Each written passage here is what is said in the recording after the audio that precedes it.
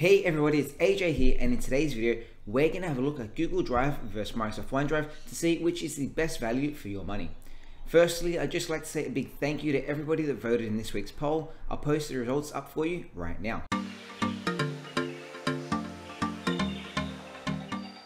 So let's start by defining what is Google Drive and what is Microsoft OneDrive.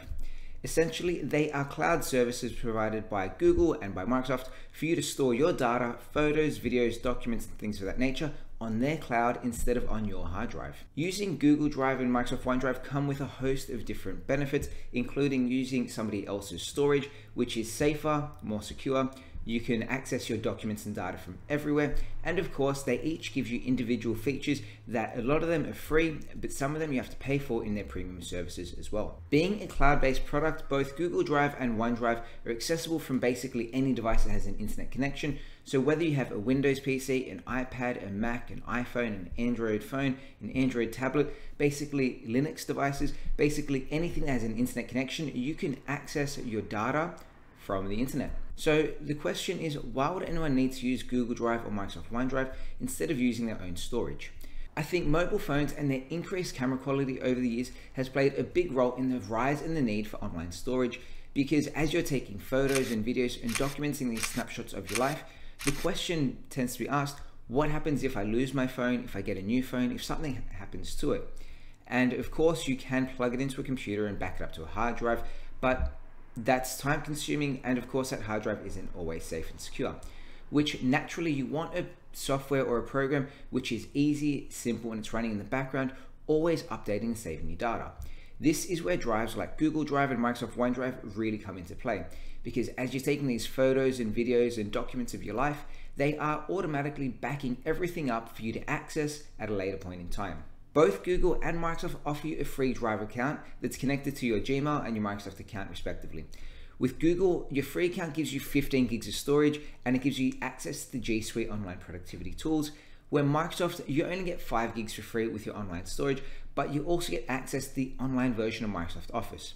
So when you compare the free versions of Google Drive versus Microsoft OneDrive, Google gives you triple the amount of storage and access to their G Suite of productivity tools. Microsoft gives you a third of that. You only get 5 gigs of storage, but you also get access to the more robust and more user-friendly, in my opinion, Microsoft Office Suite, which is accessible only online. If your main goal for using one of these drives though is for online storage, well then Google Drive is the winner. But because both these drives are free, there's actually nothing stopping you from using the 15 gigs that you get from the Google Drive, and then also using the Microsoft Office Suite online with your Microsoft account as well. It might just be a little bit confusing though, jumping from one to the other. Of course though, most people are going to end up paying for storage, because as time goes on and you're taking more photos, more videos, and of course as the quality of your camera improves, they take up more storage. And people are going to end up going from their free Gmail or their free Microsoft account, and they're going to end up paying for some extra storage to make sure their photos, videos, and documents are backed up. And this is where I reckon you have to be a little bit more picky about whether you go down the Google Drive or the Microsoft OneDrive offering. When you bump up from their free drives, so Google you get 15 gigs and with Microsoft you get 5, Google it's $2.49 in Aussie dollars to go from 15 to 100 gigs of online storage. With Microsoft it's a little bit more expensive, it's $3 per month for that same 100 gigs of storage. So when you're looking at going from the basic to the first tier of their pricing structures, Google wins because you're paying $2.49 per month opposed to Microsoft OneDrive, which is $3. It's a couple of cents there, but I think if you're getting the exact same service, which is online storage, Google is the winner on the first tier. But where things actually get a lot more interesting and where I'd recommend you to look is actually at their most expensive plans. Google Drive offers you 2 terabytes of online storage for $12.49 per month. And that is a whole lot of storage. 2 terabytes, 2000 gigs is huge. And you can share that with other people to also use your storage. But in Google's top plan, you also only get access to the G Suite, which is the exact same G Suite you get in the free version. So really for $12.49, you're paying for a massive amount of storage from 5 gigs to 2000 gigs, but you're getting the same access to the free version of the G Suite. Microsoft, on the other hand, their premium, their number one online storage service is Microsoft 365 Family. And this is going to cost you $13 per month. So it's a little bit more expensive than the Google top plan, but here's what you get. You end up getting the family plan, which can be shared between you and 5 other people. So that's 6 users altogether. Every single user gets a terabyte of storage. So you're getting 6 terabytes to share between 6 people, or 6,000 gigs, which is for 50 cents more, you're getting 3 times the amount of Google's already massive 2 terabyte. But where it gets even more ridiculous is that all of those 6 users get access to the full Microsoft Office suite on their computer. And not just that, they're not just downloading it one time, each user can download it 5 times. So that means for $13 per month, you're not only getting up to 6 terabytes of storage, but you're getting up to 30 downloads of the full Microsoft Office suite. And this can be put on Windows, on PC, on Mac, and of course your iPad and your phone devices. So at the top end of the battle of Microsoft OneDrive versus Google Drive, OneDrive, in my opinion, is the clear winner. Because for 50 cents more, you're getting 3 times the amount of storage than what Google gives you, which that alone is worth the 50 cents per month. But then you and 6 other people are getting access to the entire Microsoft Office suite for your personal devices as well.